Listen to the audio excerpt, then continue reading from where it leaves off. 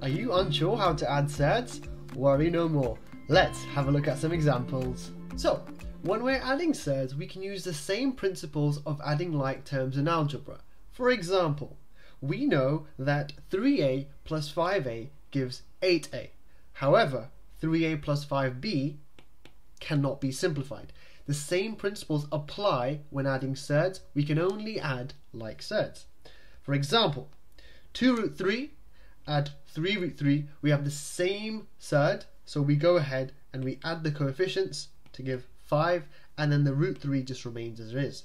Similarly, if we have something like 11 root 7 subtract 5 root 7, again the surds are the same, so we simply go ahead and we subtract the coefficients. Equally, something like this, 6 root 3 plus 4 root 2, because these are different, we can simply not answer this question. Okay, so let's now look at a slightly more complicated example in which we have 2 root 27 plus 3 root 3.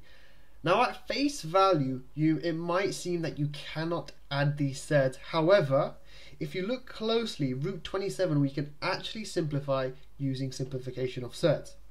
We can rewrite root 27 as root 9 times by root 3, which then simplifies to 3 root 3. So 2 root 27 is just going to be 2 lots of 3 root 3, which is 6 root 3.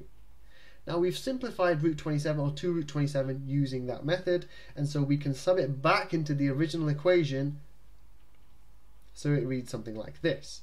2 root 27 plus 3 root 3 can be rewritten as 6 root 3 plus 3 root 3, and the answer here is 9 root 3. So, and that's about it. Remember, adding surds is all about keeping the like terms together, and then it's just about adding the coefficients. Once you get the hang of it, it's pretty straightforward. Take care, guys. Goodbye.